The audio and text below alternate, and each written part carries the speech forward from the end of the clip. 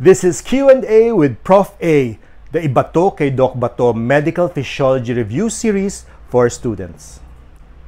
The question thrown to us is, Prof. A, how does the kidney produce a concentrated urine? To have a concentrated urine, the kidneys function as a countercurrent multiplier. The kidney has to create a hyperosmotic medullary interstitium, and number two, have an osmotic equilibrium of water in the medullary collecting tubules and the medullary interstitium. Simply, to have a concentrated urine and a concentrated medullary interstitium. And we can achieve this by the loop of Henle. Frogs and fish, which live in wet habitats, have no loops of Henle. Their urine has the same osmolarity as their tissues.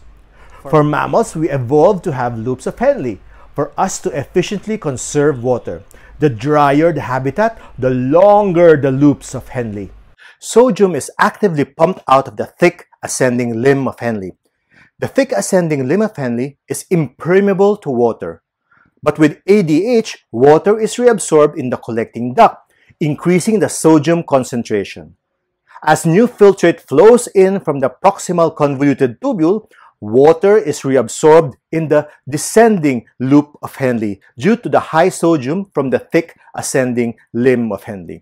The descending limb of Henle is permeable to water but not to sodium.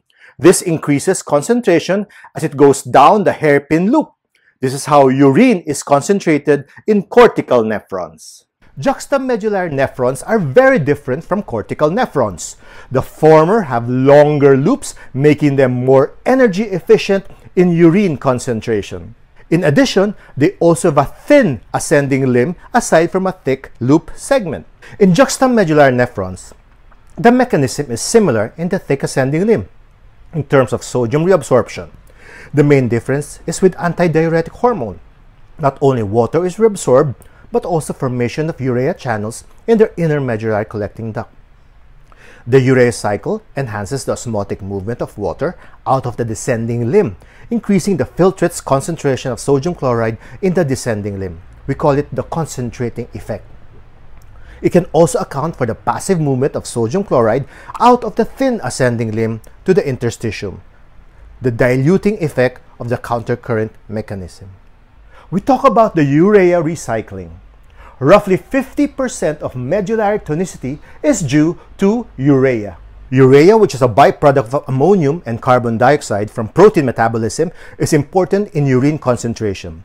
It is secreted in the descending limb of Henle but reabsorbed in the inner medullary collecting duct, leading to a urea recycling. ADH increases urea reabsorption in the inner medullary collecting duct.